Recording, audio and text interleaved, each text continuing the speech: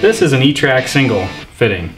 Typically the E-trak comes in long sections and it's found in the back of trucks and trailers to provide anchor points for tying things down.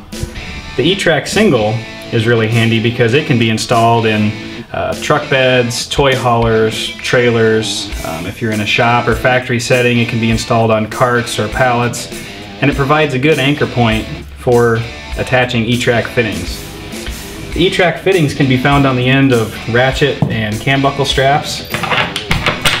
The fitting locks into the receiver and it stays there until you release the spring release. Again, the options for the E-trak single placement are really up to your imagination. Just a ton of options where you can put these things. One option that you probably wouldn't think of would be on the side of the tailgate.